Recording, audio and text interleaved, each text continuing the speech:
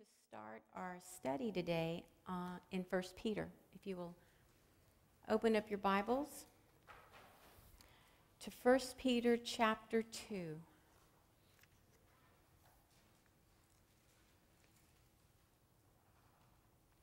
So important that we understand that the people that God was building up in the Old Testament and what he was giving them is the same for us today. God had taken a people out of bondage, and he was building them up for a very special purpose. It's the same purpose that you and I have today. 1 Peter 2, verse 9. But you are a chosen people, a royal priesthood, a holy nation of people belonging to God, that you may declare the praises of him who called you out of darkness into his wonderful light. You are a holy nation, a people to be God's ambassadors, Paul says in 2 Corinthians 5, that we are to be God's ambassadors, that God is using us to make his appeal to those around us. Same thing that he wanted for Israel to be. He had chosen them not because they were a fantastic group of people that loved and adored him. No, he loved them and he chose them because of his promise to Abraham. And he wanted to make them into this group of people that loved him so much and were blessed through the relationship that they had with God, that he could use them to evangelize the nations around. We are called to do the same thing. If we are in Christ, Galatians 3, if we are in Christ, then we are Abraham's seed and heirs according to the promise that was given to Abraham back in the book of Genesis. A very high calling. And as we saw last week when we looked at the fifth commandment, God, people are everything. They're God's greatest treasure of everything that he has made. And the family unit is extremely important. That's why the enemy has attacked from every side the family unit. And family units so often, more often than not, are broken. And we have a world full of dysfunctional families. And therefore God's purpose also is crippled. And we're going to understand more clearly today what God is expecting of families and how that so ties to the sixth commandment. First, go back just a few pages to 2 Timothy before we go into the Old Testament. 2 Timothy 3.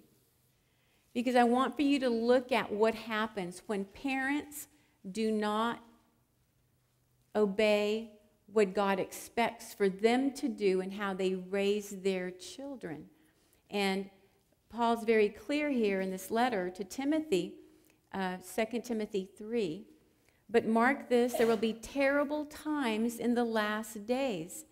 And the terrible times are more than the things that God tells us that are going to happen in the book of Revelation. The worst that happens in the end times is this. It's what happens to people. What people become.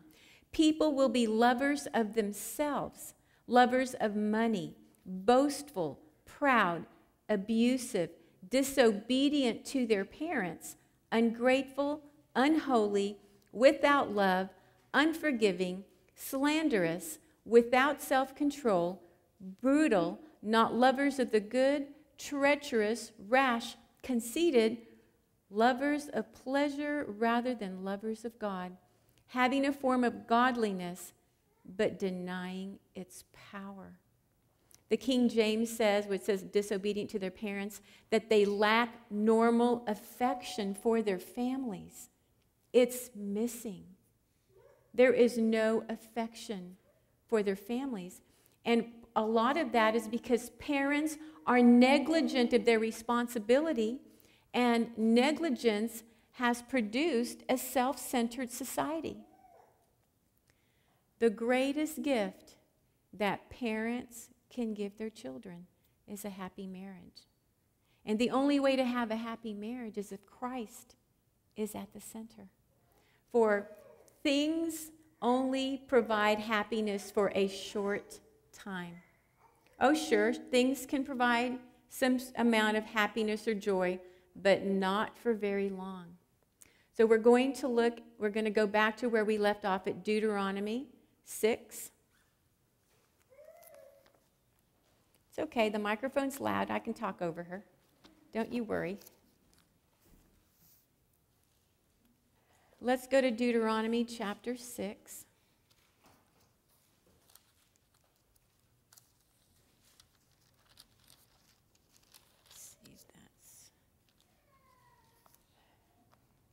Because this is where we left off. And this is what God was establishing. 6:4. Hear, O Israel, the Lord our God, the Lord is one. Love the Lord your God with all your heart, with all your soul, with all your strength. These commandments that I give you today are to be upon your hearts.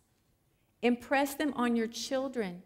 Talk about them when you sit at home and when you walk along the road, when you lie down and when you get up.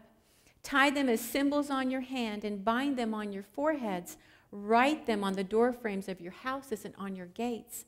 What God is telling his people is that he and his word are to be their life.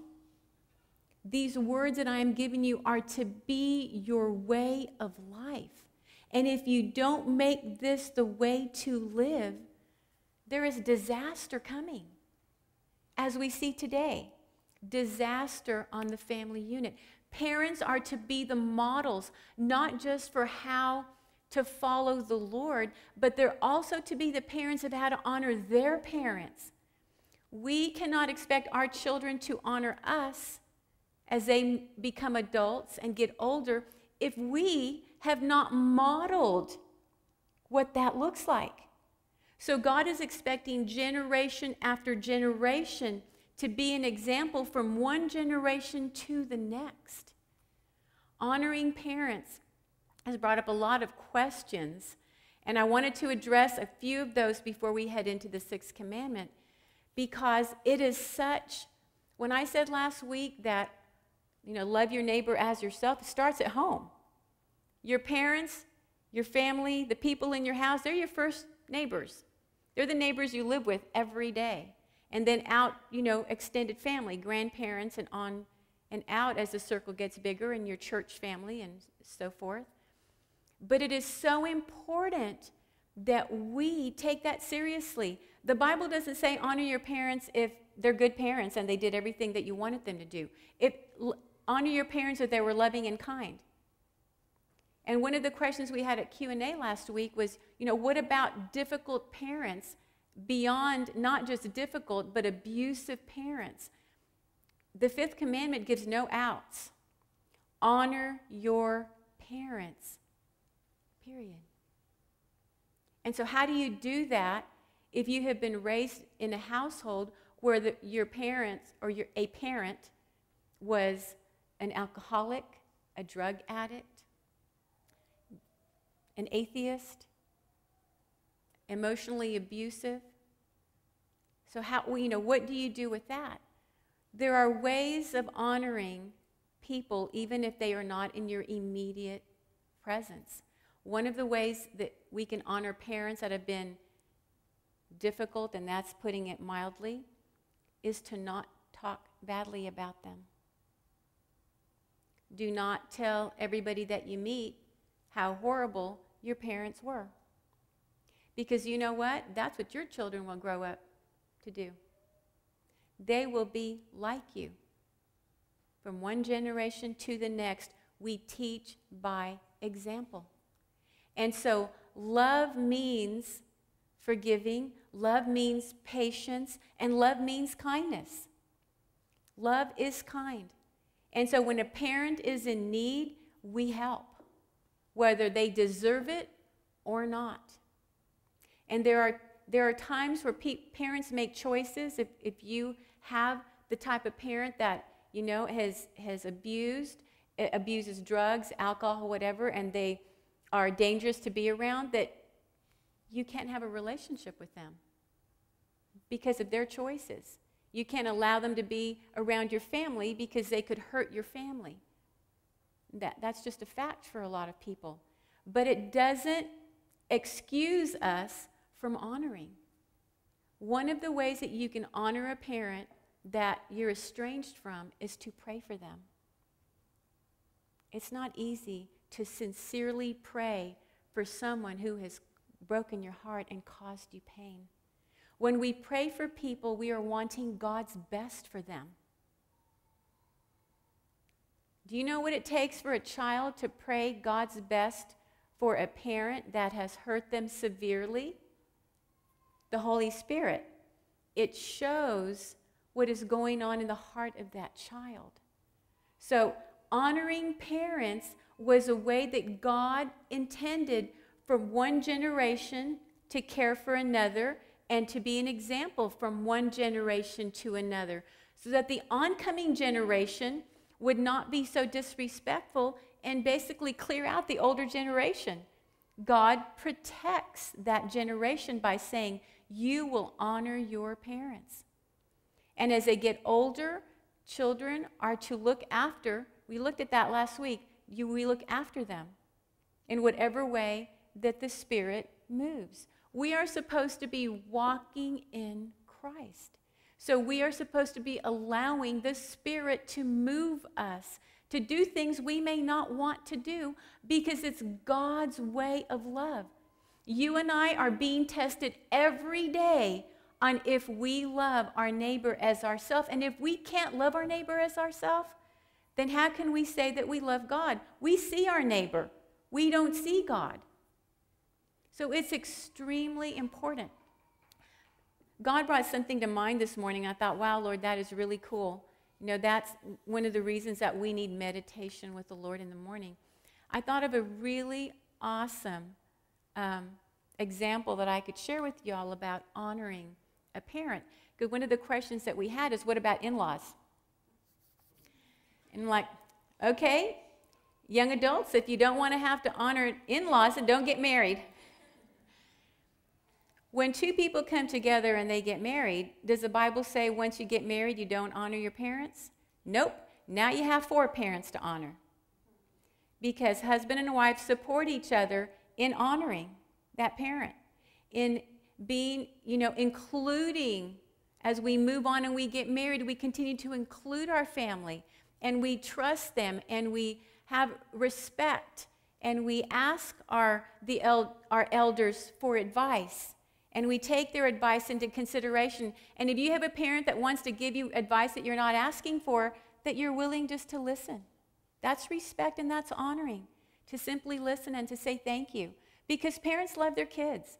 And they want the best for you. And sometimes they just don't do their very best in showing it. And sometimes we give opinions that nobody asked us for. But we can honor parents in so many ways if we will walk in the Spirit.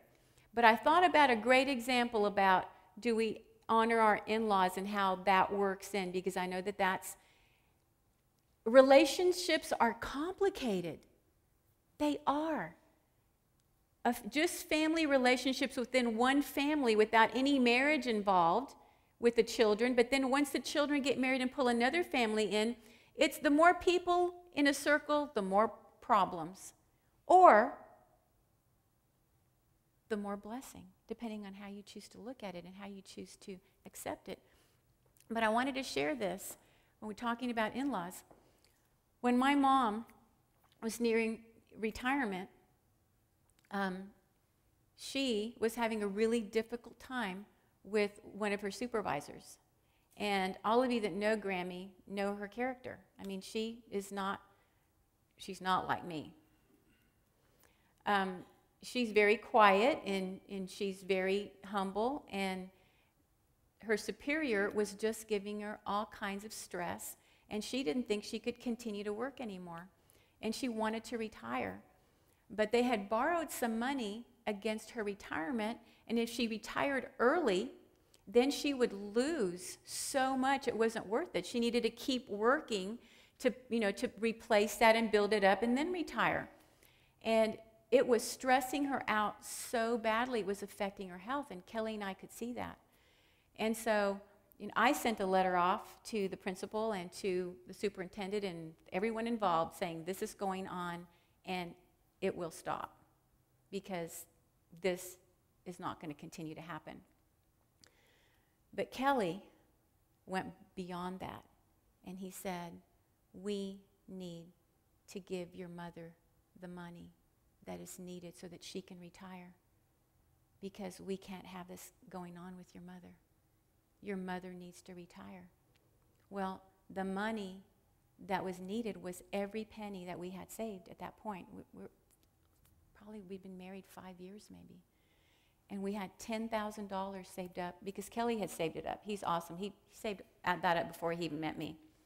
And so really he had saved up that money, and he gave it to my parents so that my mom could retire. And this morning when the Lord brought that to mind, I said, Lord, that is so awesome.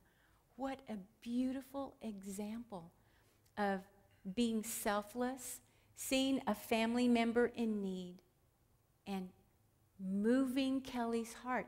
The Spirit moved his heart to do that. That's honoring. It was a test for Kelly at that point. The Lord tested his heart. And the Lord, as I look back, the Lord has blessed him unbelievably because Kelly was willing to do that. It's God's way. And families are to take care of each other, one generation to the next, doing this, talking about the Lord's ways, talking about being faithful to God, being devoted to God, serving God together. And then when the babies come, the grandparents are involved. And so there's always the generation to generation walking along in the Lord's way, being ambassadors, being this holy nation of families serving God together. That is God's plan. Of course, we know that sin came in with Adam and Eve, and their very first child was a murderer.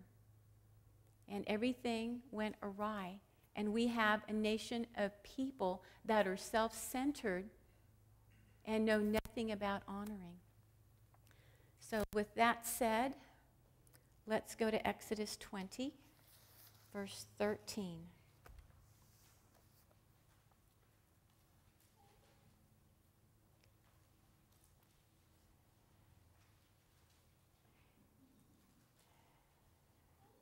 Only 4 words. You shall not murder. What that word murder is, and this is a very difficult subject for many people, but what God is saying is that we are not to take life unlawfully. The word that is used here in the Hebrew, and that's one of the things that you and I need to do when we study God's word, is not just read it, but study it. Look at it. Go and look at what God was saying in his language that he gave them. What is this talking about? You will not kill unlawfully. God is the giver of life. You and I live right now because God has given us life. He sustains us with his word. Every breath that we take is a gift. God gives life.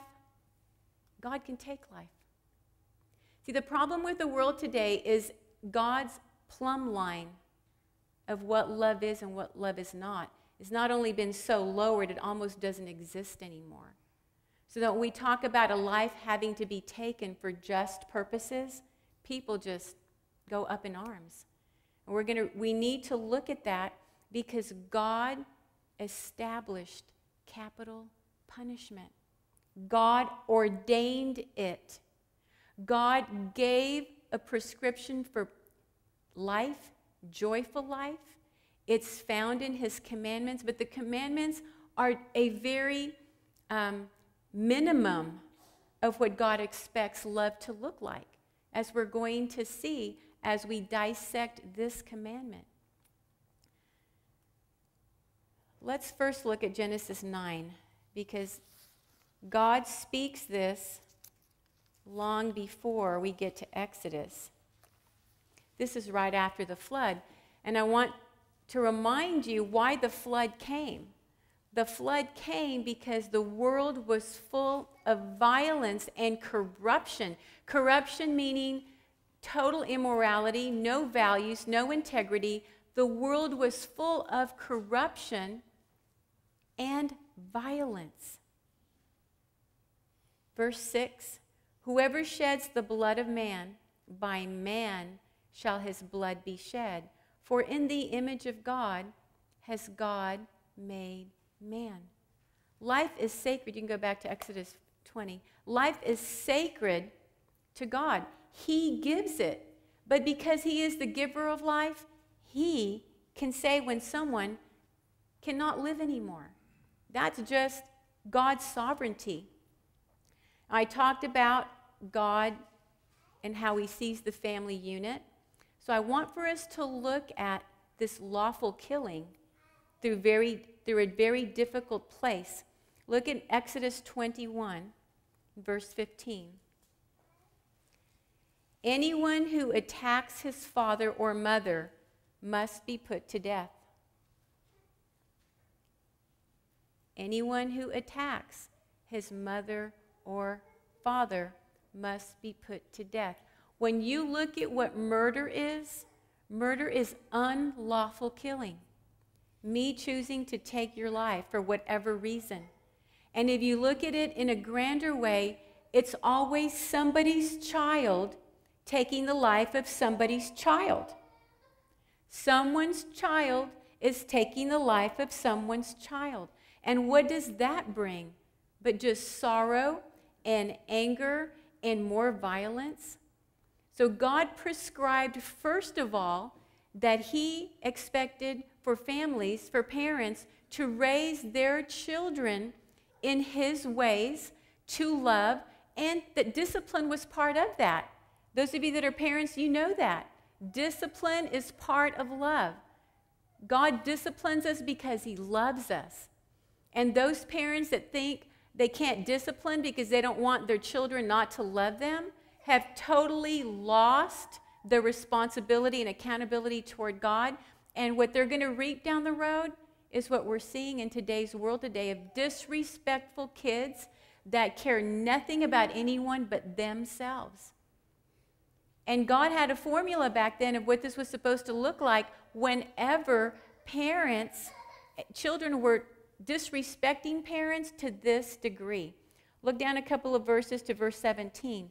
Anyone who curses his father or mother must be put to death. This means they're threatening to take the life of their parent. How many times have you read, just in the last several weeks, about children taking the lives of their parents? Being so upset that their parents didn't give them what they wanted, that they took their life, having absolutely no respect, no upbringing. But how are these children being raised? That's serious for your child to be put to death because they have gone so far they can't be reached. This isn't just your child makes one mistake, they're to be put to death. This is telling us that a child that parents have tried and tried and tried and tried to bring around, and they refuse, and they are totally rebellious. Let's look at the process for that, how that is. But before that, let me just read verse 23 here, just down a few verses. If there is serious injury, you are to take life for life, eye for eye, tooth for tooth, hand for hand, foot for foot, burn for burn, wound for wound, bruise for bruise. You get what you give. It was to be a deterrent of harming others. Paul says in Romans 13:10, love does no harm. Therefore, love is the fulfillment of the law. Go over just a little bit to Deuteronomy 21. And let's look at how God prescribed for the family unit to operate. We read that. And what's to happen when the family unit, the children, become disobedient? God protects the family by giving parents certain authority. So if you had a child that refused to come around, that was threatening you, this is the prescription, 21 verse 18. If a man has a stubborn and rebellious son who does not obey his father and mother and will not listen to them when they discipline him, his father and mother shall take hold of him and bring him to the elders at the gate of his town. They shall say to the elders, "This son of ours is stubborn and rebellious. He will not obey us. He's a profligate and a drunkard." Then all of the men of his town shall stone him to death. You must purge the evil from among you. All Israel will hear of it and be afraid. Parents didn't have the right to exercise this. They brought their child, and this is after a very long time of trying to get a child. Everyone has known grown children like that who abuse their parents over and over again, and they are living lives of just total rebellion, and their parents have to choose tough love and kick them out of the house. You can't live here anymore because everything that you do is harmful to me. Well, in this case, they brought the child before the elders of the tribe, because God had given each tribe their land, and they brought the child, and it was investigated. First, it had to be investigated. It had to be proven, and of course, that child was going to be given an opportunity to make things right. But if a child refused, all the men in that town partook of stoning the child. Now, there's no evidence in the Bible. It doesn't say that ever was carried out, but this is what was said of what was supposed to happen. And this is called lawful killing. It is not murder. Murder is taking life unlawfully. I get angry at Jocelyn, I kill her. That is murder. Crimes of passion, murder, not lawful killing. Capital punishment is society eliminating evildoers. And yet, how many times have we seen states that have the death penalty, where instead of focusing on the horrible crime that was done to the victim, the focus is on having a vigil before, they get destroyed through lethal injection or whatever. People are holding vigil and holding up signs, murderers, blah, blah, blah. And what about the reason they're dying for? They tortured and raped a child. They killed this many people. What about the victims? But this is what has happened to humanity. We are soft on sin. God says over and over again, show no pity. When everything has been done that can be done to bring a life around, and they refuse, what else can be done? See, this is an example of what God's going to do at the end. And you and I have to be willing, back if we lived in this day, to do what God prescribed had to be done to eliminate sin growing deep roots, and again having this violent world that God had to destroy through a flood. That is why the world was destroyed through a flood. The world was so contaminated with sin, with violence, with the wholesale value of life. There was no value for life, that God was grieved He had even created mankind. Go back a few pages to Deuteronomy 13.